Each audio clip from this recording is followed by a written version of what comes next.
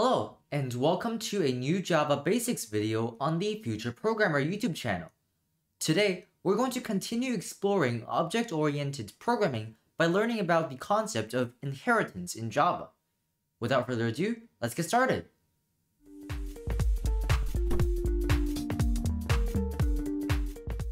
Before we talk about inheritance in a programming context, let's talk about what inheritance means outside of programming. So we often associate inheritance to meaning a child inheriting the qualities, the personalities of their parents. And in programming, inheritance means pretty much the same thing. Inheritance allows us to have a child class, also known as a subclass, to inherit the instance attributes, also known as fields, and the methods of a parent class, also known as a superclass. So you can think about this just like a child and a parent. The child class would inherit the attributes, which are kind of the characteristics, and the methods, which are kind of like the behaviors of a parent. All Java classes implicitly inherit the object class. So all the classes you have defined so far have all implicitly inherited the object class. So you didn't have to write anything, but they are all inheriting the object class. The object class defines the most general properties as well as the behaviors of any Java class. Subclasses are used when we want to specify more detailed behaviors and properties that are specific to each subclass. So here we have a diagram of a big tree of inheritance. So at the very top, we have the object class. This is the parent class of every single class in Java.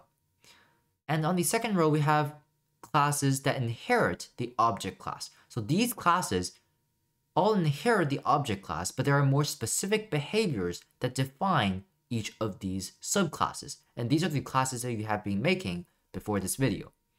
Now let's look at just this branch right here, the branch that comes out of this class right here.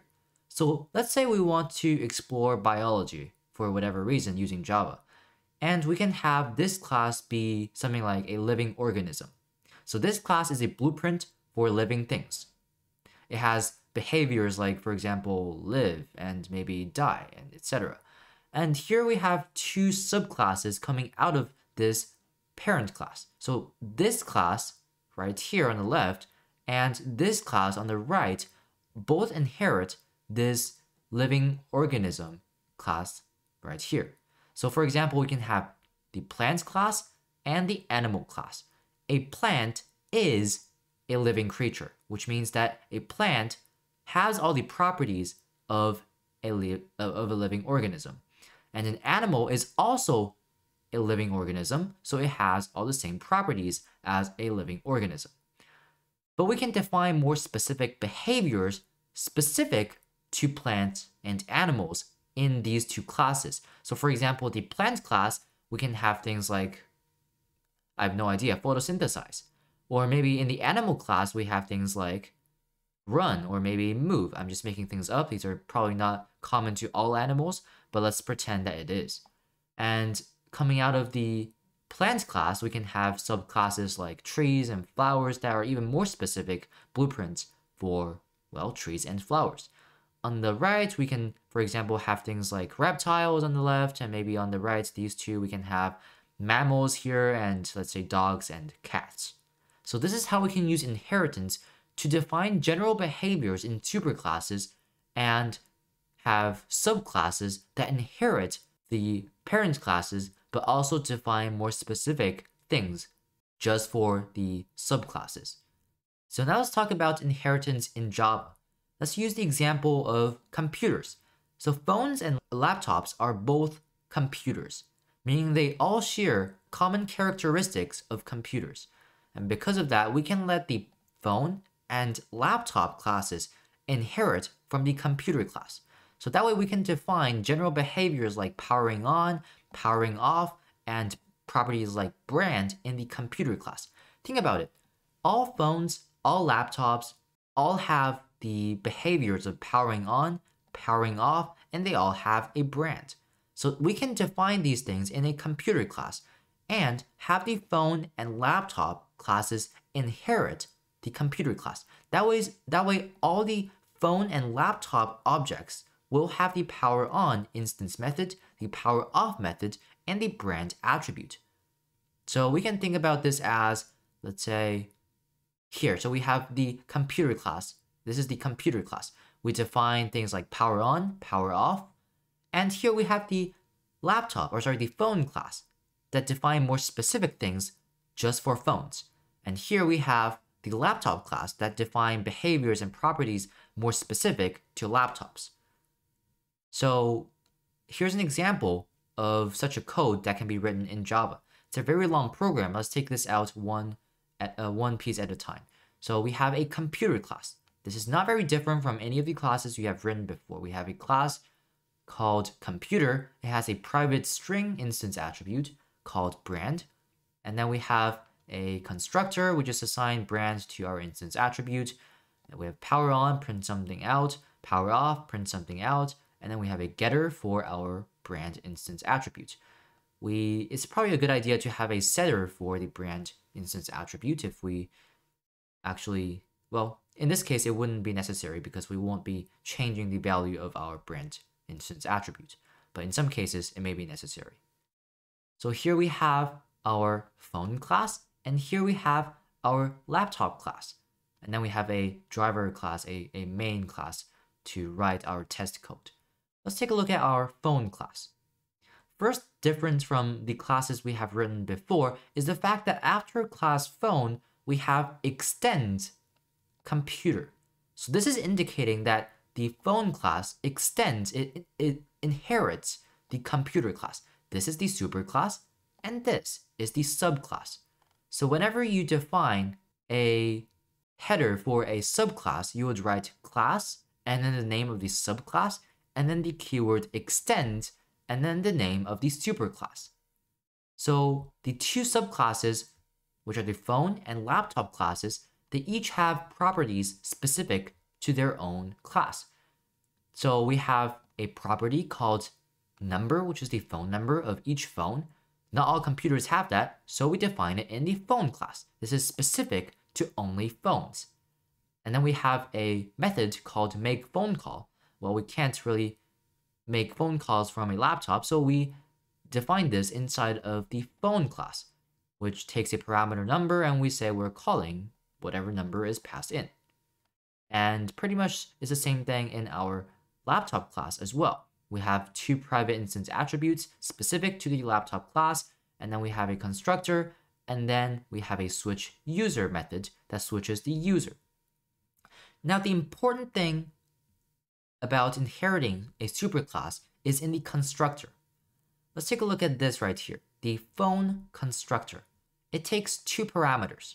We have a string, which is the brand name, and then we have an integer, which is the phone number of our phone object. The first line of our constructor for both the phone class and the laptop class is super parentheses brand semicolon. Same thing for both. What this is doing is we're calling the constructor of our superclass. So this is a method call. Because a constructor is a method, we can call it. So in this case, we're calling the constructor of our parent class computer. So we're calling this method right here. And in this case, it takes one parameter. It takes a parameter called brand. And we're passing this input into this, and we're taking it right here and assigning an instance attribute called brand, the value that is passed in. So this is rather complicated, but just think about a phone has a number attribute, but because it also inherits the computer class, it also has the instance attribute brand. And we're using this line right here to assign a value to that brand attribute. And then we say this.number is equal to number. So in these two lines, we are making a phone with a brand that's passed in here and a number that's passed in here. And the same thing with our laptop class. We're calling super brand. We're passing in this value into this method. Notice how the parameters match. The argument that we passed in matches the type as well as the number of arguments in our computer constructor. So we're assigning this.brand to be brand before we say we want this.operating system to be operating system, this.user is equal to user. So this is the important thing with inheriting classes is in the constructor, you'll have to call the superclass constructor, passing in a matching list of parameters. And then in the main class, let's take a look at the objects that we're going to make. So we have a computer object called C, which is a new computer. We pass in the brand Apple, and then we say c.poweron, c.poweroff. In between, we say c.getBrand. So here we use the public getter of the brand instance attribute. We say getBrand. We're going to access the brand attribute and print that out. And then we have a phone object called P, which is equal to a new phone, Samsung. The phone number is 123. And then we have p.poweron, system.println, p.getBrand. And then we have p.poweroff. Now remember, a phone inherits a computer. Therefore, the object P right here has the method poweron. It inherits from the computer class. So it has the poweron method, it has the poweroff method, and it has the getBrand method. So we're able to call these methods from a phone object even though it was defined in a computer class. And that's because our phone class inherits from the computer class. And then lastly, we have a laptop, which is a new laptop. We pass in the values of HP, the operating system is Windows, and the username is admin123. And then we also can access power on, power off right here, and get brand right here. And then we have more specific behavior, l.switchUser admin321. So we're switching the user here. Let's take a look at what will happen if I copy this super long example program into our editor. And we get powering on, Apple, powering off. So this is expected because we have a computer class and we have everything defined in the computer class. So we can power on, we can print out the brand, we can power off. But here, when we say p.poweron, this is a phone. It also can print out powering on. That's because of inheritance. Same thing with p.getBrand, we get Samsung, and then p.poweroff, we get powering off. And in between, we have make phone call 321, so we have calling 321. Laptop, same thing, powering on, then power off, we have powering off right here. HP is the get brand return value, so we get it printed out right here. Now, inheritance only goes one way. A subclass inherits a parent superclass. We cannot access, for instance, the make phone call method using a computer. So what if I write here, let's try, if I write c.make phone call, and let's say 111. If I do this, we're calling the make phone call method on the computer object. This will raise an error telling us that we cannot call the make phone call method of type computer. It does not know what this is because it was defined in the subclass phone. Same thing with our switch user, which you can probably guess will also raise a similar error. So a computer is the parent class of a phone and a laptop. So a phone is a computer. A laptop is a computer, but not the other way around. So let's scroll down here and let's take a look. Something to note is that the private members of a class are not inherited by subclasses. So private members can only be accessed in that class. It cannot be accessed anywhere else. So for example, in our example up here, the private instance attribute is actually not visible from the phone class. So if I want to access the .brand of a phone inside of the phone class, so let's say here I want to, let's just say calling the number, and then let's just say for whatever reason we want to print out the brand. There's no reason for that. Let's just see if it works. So brand. Now, supposedly, you would think that because we're inheriting brand, or if we are, then we would be able to print out this .brand from our make phone call method in the phone class. But in reality, because the brand attribute is defined to be private, we cannot access it in a subclass. And we'll get two errors because the first one is the fact that our this.brand, let's see, this dot brand, right? This is right, and the other one is just because I added this line right here. Let's remove this and run this. And we see that brand has private access in computer. Brand is private, it can only be accessed in computer and nowhere else. So even in a subclass, private members cannot be accessed. So how we go around this is the same thing as how we go around all other private fields, is we use getters and setters. So we cannot access this value here, but we can access the public getter right here. So we can say this dot get brand. And we would see that in our make phone call, we would see calling 321, and then we see Samsung. No reason why it's in make phone call, but let's just pretend it's a normal thing to do.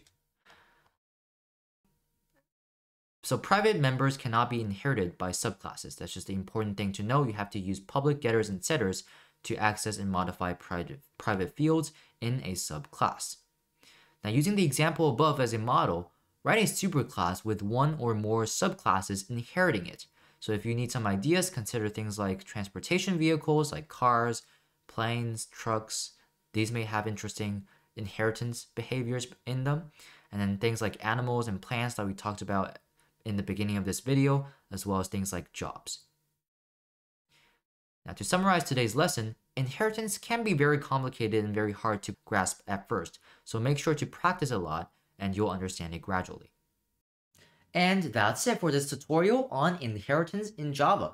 This can be a quite difficult concept to master at first, so if you have any questions, please make sure to leave them in the comment section. If you learned something in today's video, please consider subscribing to this channel down below. And with that said, thank you very much for watching this video, and I hope to see you in future tutorials.